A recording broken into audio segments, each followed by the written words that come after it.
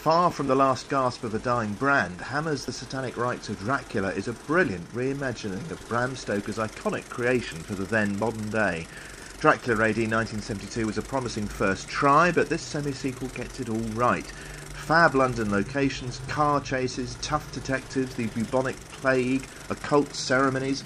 It's a heady mixture of horror and spy thriller. James Bond meets the Sweeney meets Dracula.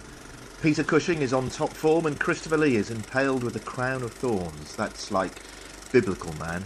Stay tuned to see whether I give this a bowler or a fez. Fez or bowler, bowler or fez, it's time to find out what he says.